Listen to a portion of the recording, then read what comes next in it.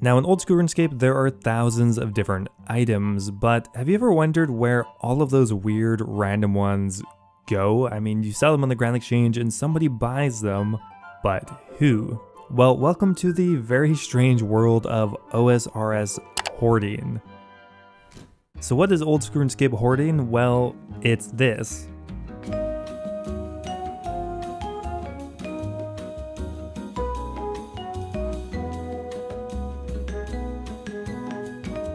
A fairly niche community of players have amassed millions or sometimes billions of random junk items. Stuff like bronze daggers, leather chaps, flax, but really anything is on the table.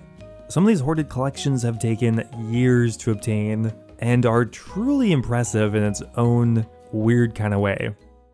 Now let's start off by having a look at one of my favorite pictures of the year, and that's from someone called GoodDuck4, who kind of out of nowhere just dropped this image on Reddit of them having a 10 million stack of Serum 207, and not only one stack, one for each dose quantity. So they have 10 mil Serum 207 dose 4s, dose 3s, 2s, 1s, and dose 0s, which, just a vial, but still cool. This collection is completely insane for one main reason.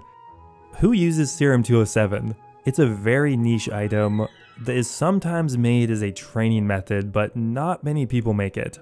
So the fact that this player managed to obtain 10 million of each dose is crazy. When we're talking about the rarity of collections, the biggest gating factor is the Grand Exchange buying limit. The way that most players obtain large quantity of items is by just using the Grand Exchange or trading other players. Now this person probably did a combination of both, but it's just kind of hard to fathom that there was even 10 million Serum 207 doses in existence, but not even that one person managed to amass them all. Just completely crazy. Now, in the world of collecting, there's kind of a couple different categories of collectors. There's single item collectors, like that last person. They kind of dominate a single item. And then there are players who collect a variety of different items, just trying to amass the largest collection of anything possible. Now the next image we have from someone called Beethoven, who has by far one of the most impressive collections currently. And there's honestly just so much to dissect from this one image. Firstly, the bank value is 22 bill worth of junk items, which is crazy.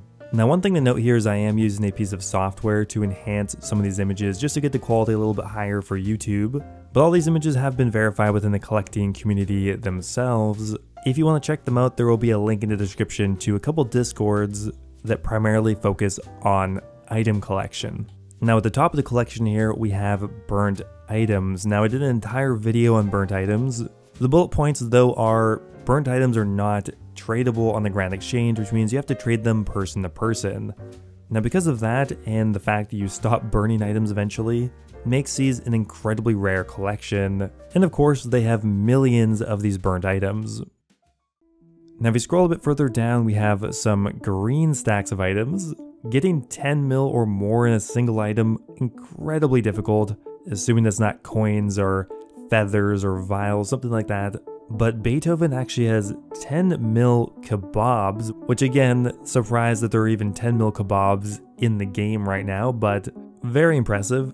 You can buy about 6,000 kebabs an hour, assuming that, enough people trade them into the Grand Exchange. They also have a 10 mil stack of trout, and maybe even more impressive than that is 10 mil orange feathers and 10 mil stripy feathers. I mean, how many people are catching copper longtails? Can't be that many. But honestly, it's one of those collections where if you look at any of the individual item stacks, it's kind of just insane to think they managed to collect that many. 300,000 party hats at a buying limit of 150 per 4 hours. You could pretty much highlight any item and it would be very impressive.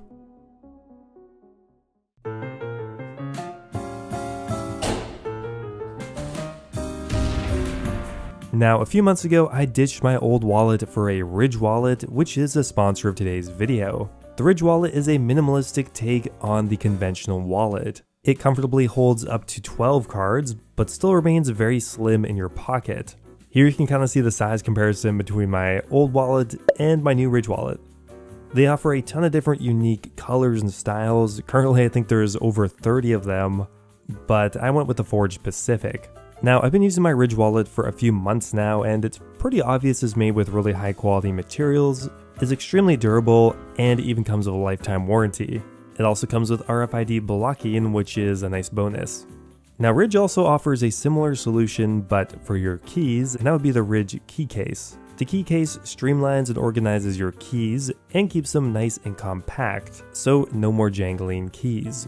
Now is actually a really good time to pick up a Ridge wallet because they're currently running a Black Friday deal. So as always, to get the best offer, make sure to use the link in my description, ridge.com/FlippingOSRS, and right now you can save up to 40% through December 22nd. That's ridge.com/FlippingOSRS, link in the description. Hungry for apples, anyone? Well, we have a Reddit user who posted this insane collection a few months ago. Someone by the name of aqpw.art posted a collection of 10 million cooking apples. That's an absurd amount of apples. In the image, they're even valued at nearly $5 billion. Who knows how much they would actually sell for, but even if you look through the price history of the year, cooking apples have quadrupled in value. Now, I can't say for certain whether this person is responsible, but I don't know, they have 10 million apples. Probably had an effect on the market. Now all they have to really do is turn that into 10 million apple pies and call it a day. Okay, so here's an interesting one. 10 million raw karamwanji. Now, what's unique about this item is this is an untradeable item. They got all of these by themselves, no trading, no grand exchange. They essentially Iron Manned 10 million raw fish. Now granted, karamwanji are fished at a much quicker rate than others, but still. I have no clue how many karamwanji this person got per hour, but I would say this looks like it took more than 100 hours of just karamwanji fishing to get that 10 mil stack. Okay, here's another interesting collection from someone called Term Paper. While not the biggest collection in the world, they collected 1,000 of each Melzor maze key. These were collected by hand by killing the monsters in the maze 1,000 times each. As you can see, not all collections have to even be tradable. Some people collect untradables just for fun, and you know, it actually looks pretty aesthetically pleasing. Maybe they'll get 10,000 one day. Now, if you like green stacks of items, you're gonna like a collection by Virtuality. They have a green stack of dozens of different items, and not just 10 mil. They have 373 million empty baskets, 209 million sacks. I mean, that's a lot of sacks. And just a massive quantity of a ton of other items. Somehow they have 15 million stripy feathers again. Surprised that many are even in circulation. 58 million eyes of newt. Obviously these are common items, but they have huge quantities of them. So here's another interesting collection. Someone by the name of Merchant really likes collecting red things. They have 1.3 million red capes, which is pretty cool. 10 million red feathers, which is insane. And somehow 10 million chaotic hand eggs. Now these are tradable, but I don't think you can trade them on the Grand Exchange. And the only place to buy them is from Diango, 100 at a time. So while they may not have accumulated them all personally by hand, someone at one point had to buy them from the shop, trade them manually over to someone else. And as for the red feathers, I mean, I don't even know what to say about that. Where are all these red feathers even coming from? Now, another couple interesting stacks of items here is from Quickscope's collection. They have an extremely impressive collection of a bunch of different items, but one thing that I was noting here is 10 million emerald bolt tips. Where did those even come from? I guess Vorkath. I mean, I guess that's where all the emerald bolt tips from Vorkath go to die. And the final collection I wanted to highlight is from someone called Yo, who somehow managed to collect 10 million bark. Who's ever used bark before? I mean, you can chop it from a tree, obviously. You can create split bark armor, but a very obscure item, yet they somehow managed to get 10 million of them. Now, how long does a collection like that take to obtain, or any of these really? Well, it is a significant amount of time. For example, if we look at bark on the Grand Exchange, you can buy 13,000 bark every 4 hours, theoretically, but you're not likely to do that. The volume for this item is actually closer to around 10 to 20,000 per day. And even if you're being kind of generous, at 20,000 bark per day, it would take 500 days of someone totally emptying the Grand Exchange of product to obtain this many.